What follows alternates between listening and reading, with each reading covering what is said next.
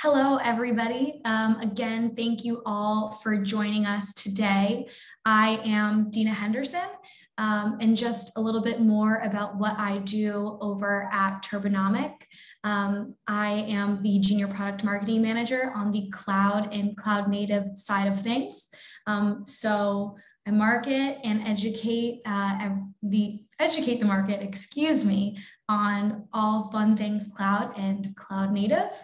Eva, Irfan, would you like to say a little bit more about yourself? Yeah, let me start, and then because Irfan's got a great resume that I want him to share.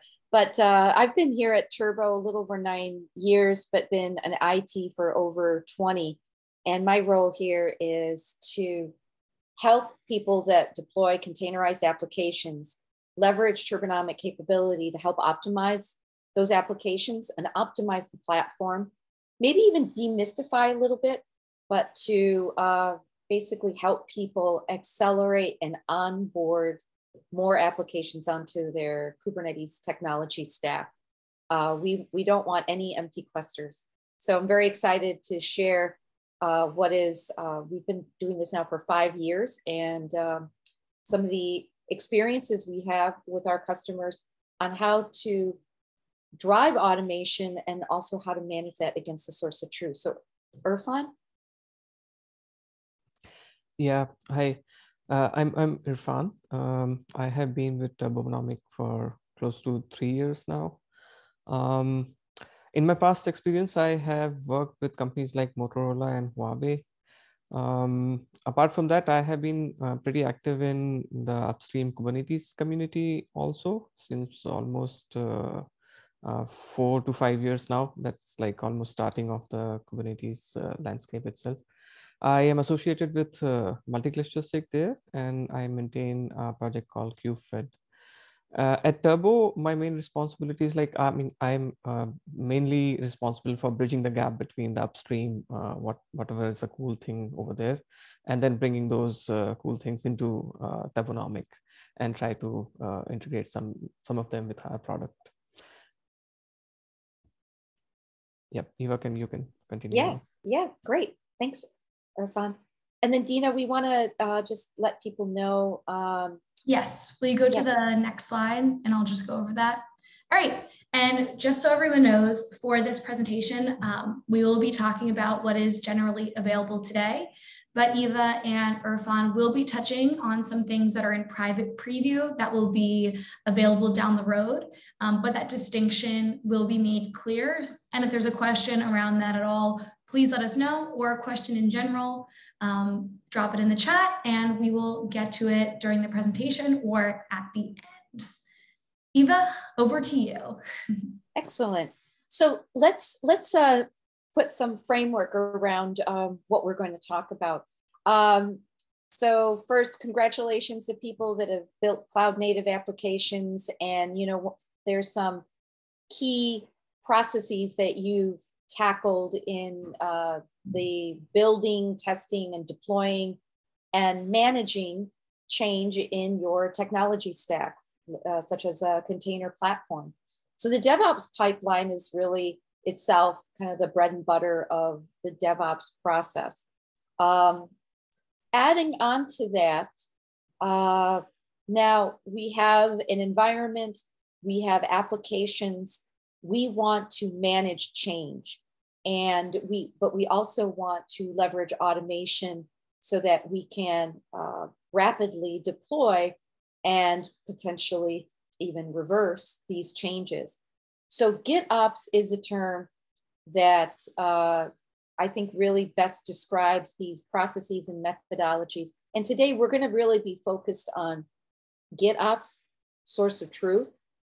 This is where your application or infrastructure as code resides. And this is the process by which you want to,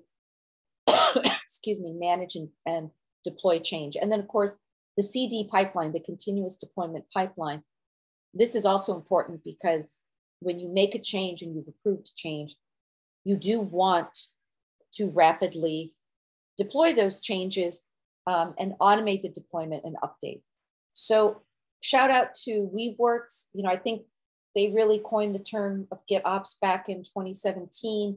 And this methodology really helps you achieve continuous delivery of applications and changes in a cloud native way. Because first of all, you're going to have a declarative description and configuration of both applications and infrastructure. Sometimes people start out with that declarative description of infrastructure as, you know, infrastructure as code. That was something that was very popular starting out, you know, several years ago, maybe about 2-3 years ago. But also your applications. You have a manifest, a YAML. This describes your deployment or whatever resources that you're going to configure for your application. So the source of truth will be this repository of these manifests.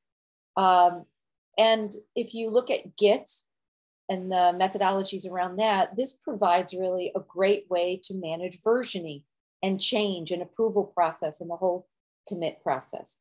So Kelsey Hightower, I think everybody knows Kelsey Hightower's, right? GitOps, version CI/CD on top of declarative infrastructure, stop scripting and start shipping, right? What we want to talk about today is you even go beyond that and now use this methodology to stop scripting, start shipping, and start automating. Automating what we want to, we'll talk about what we want to propose is automating optimization. So another concept that we will want to talk about is in your automation, how much approvals do you need for what types of changes, right? And we'll talk about that. So we wanted to start out with kind of level setting terminology and our expectations around GitOps. By the way, one of the other reasons that we want to advocate more automation and even automating ways to optimize your applications is that if you look at the Harvard Business Review, this is where we got this study, 60% of DevOps teams will be evaluated on KPIs and performance metrics, including criterion tied to business outcomes. We're seeing that with the DevOps people that we talk to. DevOps is a key persona for Turbonomic. And what does that translate to? If you're being evaluated on performance metrics of your applications, don't you want to maybe optimize decisions that, automate decisions that optimize the performance of those applications? And when we talk about concepts that we are advocating, you know, the feedback we get from DevOps is that, you know, I wish I spoke to you yesterday, right? I wish we were doing this yesterday. Because managing for performance cannot be manual. There are too many knobs and levers. Kubernetes itself does manage the desired state, right? If something pod stops or crashes, it will restart, right? But Kubernetes doesn't automate optimization. And we all want to keep this cloud native innovation train moving. Success of cloud native and containerization really depends on onboarding more applications. So these processes that you're putting in place around CI/CD and GitOps, you want to ask yourself an important question. If I want to keep the innovation train moving, shouldn't I be optimizing and shouldn't I be automating those optimizations and making sure that I'm not introducing more manual processes just to onboard more applications? Questions around capacity planning, questions around how do I introduce optimization changes? Try not to think manual, think automation. So when in our experience working with customers, what we see is slowing down that innovation train is, yes, there will be specialized skills of your DevOps teams and SREs. And you know, you do want those people primarily leverage for helping the application teams understand what does it mean to onboard this application in the environment. The applications themselves are getting more complex. One of the key value propositions of cloud native is decoupling microservices. Well, while that really does hopefully streamline the application development process, that I can make changes to key components instead of having to make changes to the everything, it introduces change, because now where I had one monolithic system, I'm herding cats. I've got 50 services, each with 5 replicas. The speed of application growth has really tested the definition of capacity planning. And while we may be more tolerant of over provisioning, you can't sustain that as your only model to make sure that you've got plenty of capacity to onboard the new application. And over provisioning doesn't guarantee performance. So what happens is our key personas of DevOps and application teams end up in a resource management guessing game. And that just increases more labor. So while, you know, Irfan, Dina, and I are big proponents of cloud native, and we love containerization as that platform that makes cloud native and all the business benefits a reality, what we've done is we've turned our application developers into operators. We have. They, as part of their manifest of, this is my definition of my application that gets deployed, we're asking them, hey, put some limits and requests in there, or hey, I'm going to give you a quota on your namespace and you got to fit within that quota. Now, maybe quotas, Marissa, I think maybe that's another good topic, because I could stand on a soapbox all day long about quotas. But the reality is the application developer is asked to put in specs. And if you're going to ask me to size something, I'm going to size it with plenty of capacity, right? But I don't want to keep revisiting this. Why do I keep revisiting it? Just because the DevOps team is eventually going to say, hey, you're not the only application on this cluster. It's multi-tenant. I got to make room for people. Can we fine tune this, right? It's frustrating. There's a lot of time. There's data flowing around. And the return on investment on this effort of the guessing game is not good. So what does Kubernetes have at their disposal? So Kubernetes does have some great, projects, and there are some really great answers to many problems. But let's talk about the resource management guessing game. So what does someone have? Someone has VPA, vertical pod autoscaler. Okay, that's a thing. But you're asking someone to set some thresholds, and you are asking them to kind of understand the VPA methodology. And now, but what if they have horizontally scalable services as well? Okay, well, now, Mr. Application Developer, I want you to set an HPA policy. Okay, that's another one. That's another threshold-based mechanism. And the challenges here are, what if I want to use these two together? I have a horizontally scalable service, but shouldn't I want to optimize each individual replica? And what do these threshold-based mechanisms actually understand about the running infrastructure? Well, they don't. When a threshold is triggered and HPA says, here, fire up a replica, it just hands it over to the scheduler and says, you place it. You'll determine if there's plenty of capacity. Well, that's a thing, but here's the challenge with the Kubernetes scheduler. It only looks at the capacity of the environment on initial placement. It never really continuously optimizes the placement of the existing pods. And instead, it relies on two mechanisms. And we could talk about descheduler, but I would still say descheduler is just yet another long line of thresholds that do not correlate. So now HPA hands it over to the scheduler. Scheduler goes, oh, I don't have anything. I'm going to put in pod pending. Now, if a node happens to be under enough pressure, you'll get an eviction. But evictions for some services are not great answers. Why? Because, maybe I'm not so stateless, right? And then then at the end of the day, someone says, well, set another threshold around pod auto scaling.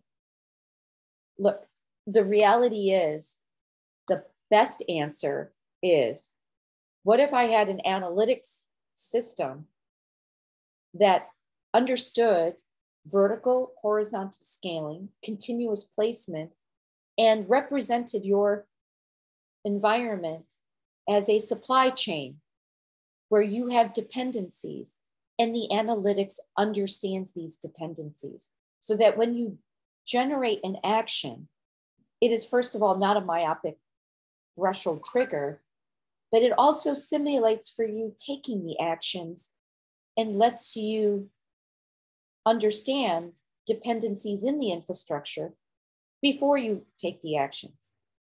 So that when you automate, the definition of automation is also full stack. So that is what Turbonomic brings to the table.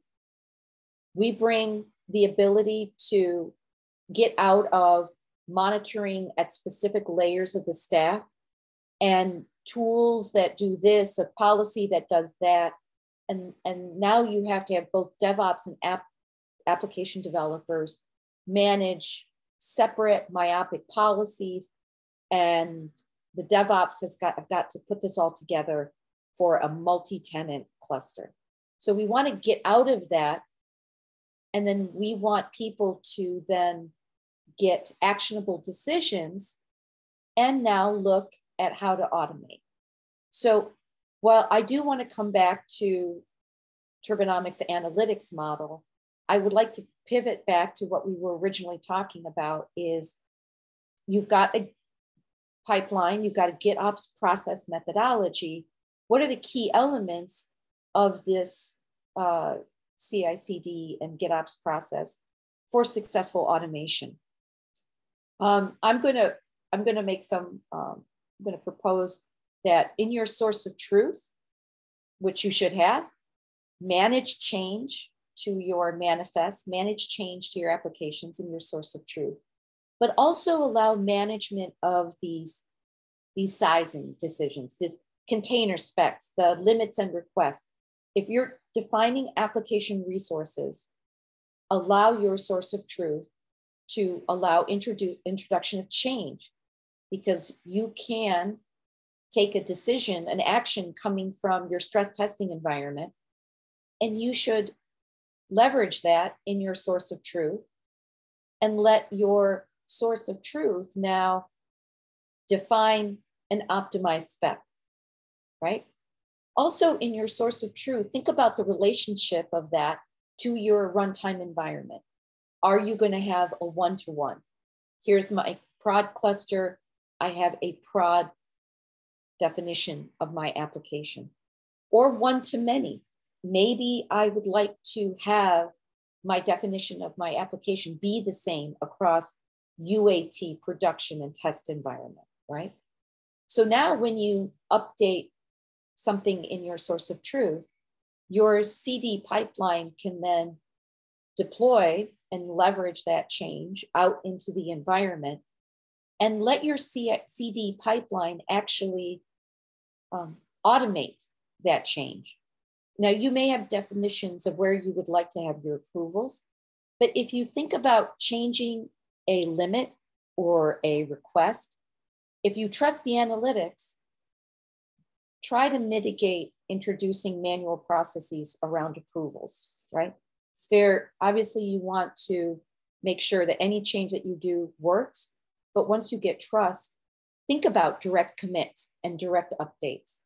So continuous optimization should be something that you think about as part of your source of your definition of GitOps and your CD pipelines. And then continuous optimization can modify the resource limits, can even modify the number of replicas, and even modify your cluster capacity by leveraging either built-in cluster autoscalers or leverage your infrastructure as code source of truth and automation. Turbonomic, we take data and turn that into actions, and we want those actions to reflect back on what matters most, whether it is the response time of an application, transaction throughput, and our full stack analysis capabilities really drives actionable decisions where if we need to horizontally scale something or vertically scale something, and we need additional infrastructure, we're going to tell you these things because our actions correlate, right? So we're going to do a demonstration for you guys. In the scope of the types of automation that we can drive, whether it is pod moves, cluster scaling, or SLO scaling, one of the things that we want to focus on for you is vertical scaling of the workload. Again, even if you're horizontally scaling, I think this applies to all types of workloads. You need to optimize size because even if you're horizontally scaling, you could be propagating a bad configuration. So for vertical scaling, this is a great example of, while there are mechanisms that Turbo provides that you can resize something in the running environment, you should actually maybe resize right back here in your GitOps repo at your source of truth. So I'm going to hand this off to Irfan. Irfan, I'm just going to maybe just high level set this up, and then I'll go to the logical diagram of your demo environment. But what we're going to do is we're going to piggyback on an environment that is using Argo CD and Git as the source of truth. Argo CD provides for us, so Turbonomic is, maybe I can even take a step back. Turbonomic has a mediation probe that runs in the environment in your cluster called kubeturbo. In fact, I think there's a link to that project where we also have documentation that talks about all of these use cases. But one of the benefits of being a mediation probe that runs in the environment is that we can discover other custom resources.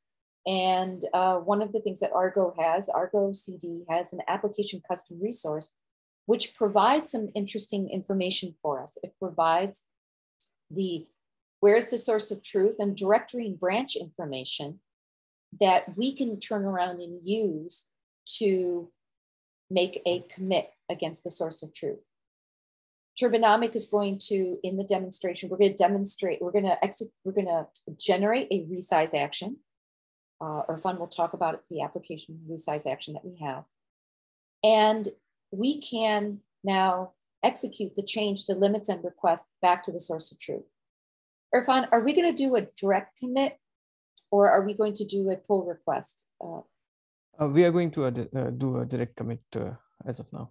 Yeah. Okay, great.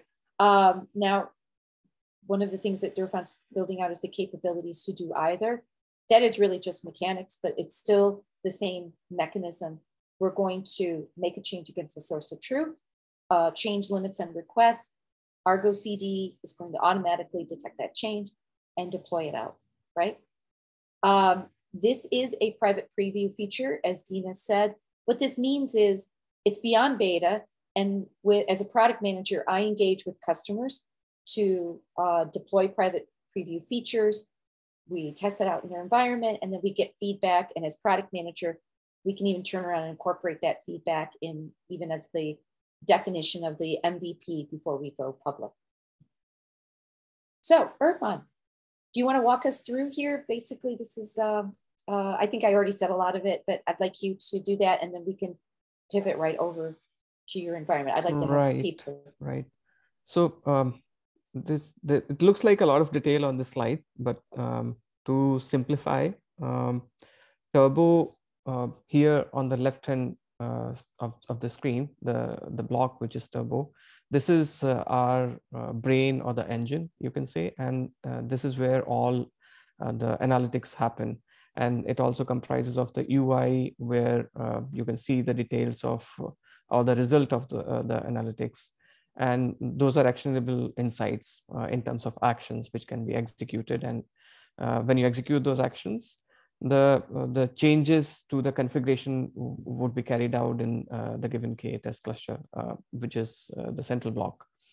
And in a normal mode, what we actually do is we use our agent kind of something running inside the cluster, which we call Kube Turbo. Eva named it as a mediation probe. That's like terminology specific to us. So this agent basically interacts with the K8s API server and changes the configuration of the resources to bring them to the desired state. A simple example would be like you have a resource, a deployment running with some replicas, and there are some resources applied onto it. And there are limits set on it and requests set on it. But Turbo determines that the current limits and requests are not appropriate. So it recommends to change those requests or limits, which are the actionable insights, which on execution, this agent Kube Turbo will update that onto the deployment spec. So in a world where this cluster is not managed by the CD pipeline, this will be a direct update onto the resource. But in a world where we have a CD pipeline configured and there is a source of truth configured, the update ideally should go back to the source of truth. For example, GitHub, from which a tool like Argo CD might be pulling the information or pulling the changes. So what we also have implemented is, which is a private preview feature right now, that our agent can actually get the information about what are the applications that are being managed by the CD pipeline using the Argo CD application definition itself, and then also use. Oh, sorry. I'm sorry. Maybe this is what you wanted to do, right? This was probably the slide that we want to do, right? Yeah, that's okay. Yeah. That's okay. We can. Yeah. So yeah, this is the flow that happens. So Turbo can send the actionable insight to the Kube Turbo probe, which is our agent in the Kubernetes cluster. And as when the action is actually executed, the Kube Turbo probe updates the source of truth. The way that I'm going to show you right now is that it updates a commit onto the specified branch in the source of truth. So the tool like Argo CD, which is observing the source of truth, can now update the resource, which is the deployment directly. So yeah, I maybe will I'll stop sharing and we'll hand over to you. Yes. Yeah, I'll move on to environment that I did set up. So I am assuming that the audience might not be entirely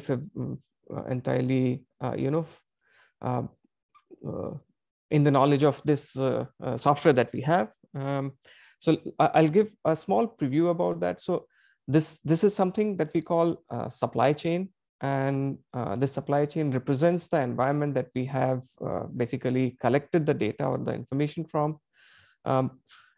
I'm showing a supply chain which is sort of showing the details which we have collected from Kubernetes clusters, and the entities, like individual entities here, are something that represent one of the entities or one of the resources in the Kubernetes cluster. So these are the clusters themselves. These are the nodes in the cluster. The virtual machines are the nodes in the cluster. Namespaces are self-explanatory. Workload controllers are the actual workloads in terms of the deployments, the applications which are running in the cluster. For example, a deployment or a replica set or a stateful set, that we reference them as workload controllers. And if you go to into the details of these workload controllers, we'll also have some information what resource this is. These are pods which are self-explanatory. Containers are self-explanatory. We also have representation of the similar specs of the containers as container specs. So Our deployment might have a pod template spec, which has one container definition in it, and it might have 5 replicas. So that container definition is what we call the container spec, and those replicas each are represented as individual containers. So let me show you one application which I have configured in one of my clusters. Yeah, before that, I also should show you the Argo CD pipeline that I have set up. So I have an Argo CD installation in one of the clusters, and that cluster has a couple of applications running in it, and those applications are synced from one of the source of truth that I have configured. So this is the repo from where this particular instance of Argo CD is syncing those applications from. I'm not syncing the whole repo. I'm syncing a few folders which have say YAML specs in them. And this particular demo, we are showing the updates in the YAML spec directly, but the whole concept can be extended to manage Helm charts or some alternative mechanisms of managing the specs of the resources. Let me also show you what is running inside the cluster.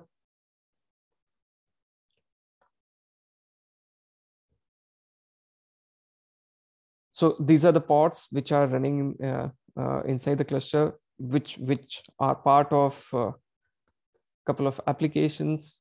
So there are 3 deployments, and they have some bunch of pods here. And the deployments are the definitions of the deployments are coming from these folders which I have configured in Argo CD.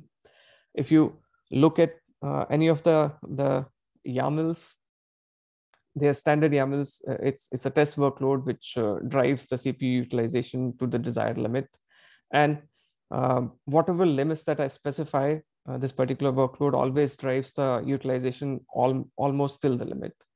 That enables us Turbo engine to understand, okay, there is some need of updating the limit, or getting the limit further up, so that the constraint on this application resource could be resolved. That is what the actionable insight here is. So if we go ahead and execute, let me, before doing that, let me also show you what is it that the actionable insight is trying to show us. So currently, if you see the utilization of the CPU utilization is almost 100%, which is configured as 15 millicores. The limit is configured as 15 millicores, and the CPU utilization is almost 100% for that particular container. So the change which is recommended by the engine is that let's increase the limit to 100 millicores, which is according to the engine currently very low. And there could be multiple such actions. There could be updates in limits. There could be updates recommended on requests. There could be, so this is what I'm showing you is the vertical scaling of this particular container. There could be horizontal scaling recommendations also, where the platform will say that let's increase the replicas on this particular workload.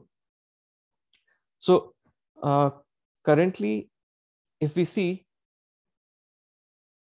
to be able to appreciate what the changes will happen, if we see there is a particular commit which was updated on 29th March, quite some time ago.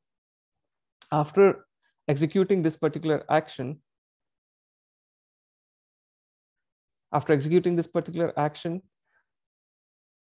we should be able to have a new commit seen on here. And what it means is, as per the recommendation from the engine, we are actually updating the limit within this resource YAML, resource spec, to the desired limit suggested by the platform. And Irfan, if you don't mind, so then again, Turbonomic has made a analytics decision to change a limit, and then the integration that we've built will leverage the definition of this Argo CD application. We've done a direct commit against the definition of where that source of truth is, and you've shown that the Git side where you've got your repo is actually, you know, also providing a benefit of tracking these changes. So you could see that track the changes track there, which is where is the best place to track changes, quite frankly, right? Right. Thanks for adding that, Eva. So yeah, so we also get, as Eva mentioned, that we get the history of the changes over here. So we also know what update has been done by which user. In our case, it is the Turbo platform itself. And this thing should be picked up by the Argo CD pipeline. And there's the timeout configuration is a little long here, so I'll just refresh all the apps to pull the changes from the pipeline. So we see one of the apps is being updated right now. And some of the pods should be updated. So we see these are the new pods that are being created with the updated limits. And if we did a describe on one of those pods, we would see the updated. We should limit. see that, yep. that limit that is updated is now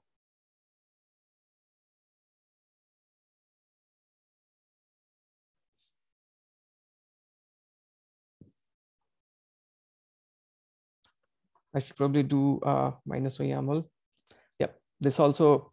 Yep. So we can see that the limit is now updated against this pod.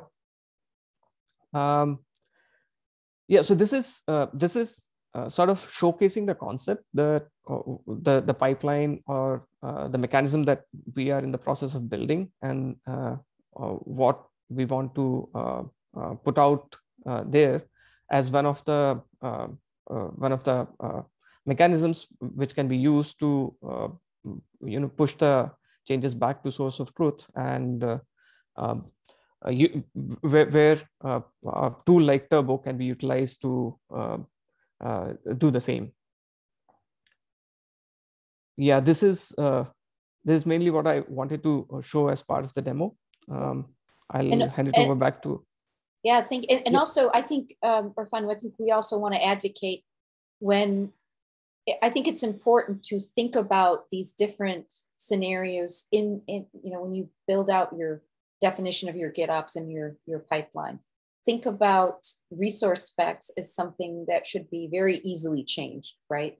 Right. And that's part of the reason we wanted to. Irfan was going through some of the details of the setup, because you saw that these specs were there. They were easy to change, right? Right. Okay. So then, if you don't mind, I'm gonna just come back and sorry, just to wrap it up. Dina should maybe have. So I think that to summarize some of the concepts that Irfan demonstrated. First of all, it starts with the right decision, the right action. And what we are advocating is to build out your GitOps and CD pipelines with the idea that when I have actions that I can, that are optimizing the performance and resource management of my applications, you want to automate those things. But it does start with the right action. And this is what the Turbonomic analysis and the engine that Irfan described. These are the use cases that we are driving. We want to help people leverage horizontal scaling of cloud native services and drive those decisions through service level objectives. But we also want that to correlate with resource management decisions, whether they're vertical scaling, continuous distribution, redistribution, and even cluster scaling, because these should be all correlated and analyzed together. Minimize the manual labor. That's why we wanted to really push the automation demonstration. You've got it with Kubernetes and with cloud native applications. You've got the best environment for automation. So do it. Automate the things that you can. We want to help DevOps and application people confidently build out more applications, deploy more services onto the platform, and but you don't need to over provision, and you don't need to get yourself into allocation models where you don't want to overcommit because you're afraid about what's going to happen. We're going to help solve those things. So thank you so much, Irfan, for your great demo. Dina, Marissa, back to you. Yes, thank you all so much for joining us today. We had a great presentation. I hope you all agree. If you have any questions, feel free to drop them in the chat right now and we'll answer them for you. Otherwise, we will hand it back to the Linux Foundation.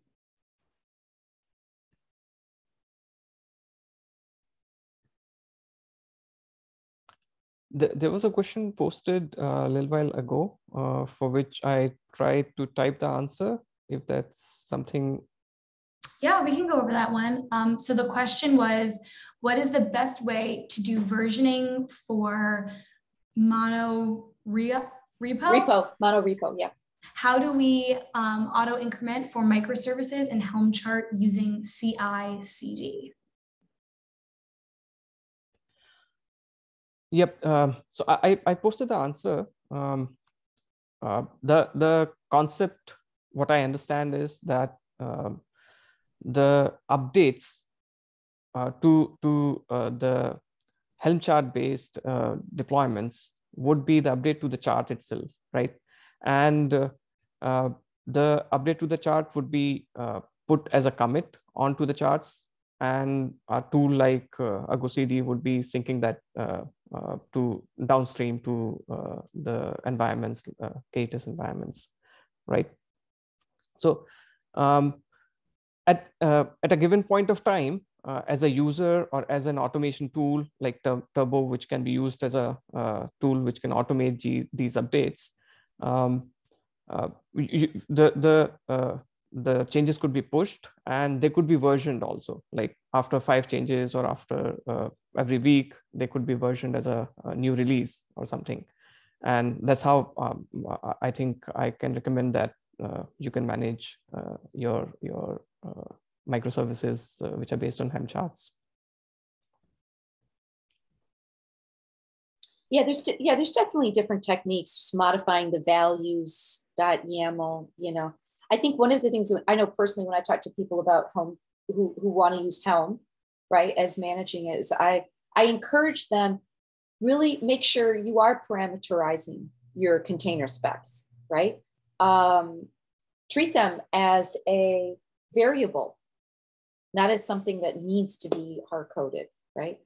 I think that's another concept that I know we've even employed ourselves, our own application, our engine, you know, as Irfan referred to it, is actually a Kubernetes-based application managed by a Helm chart operator. So we've even tried to walk our own talk and make sure that with our application, we can size and scale based on the customer's environment that we're actually managing. So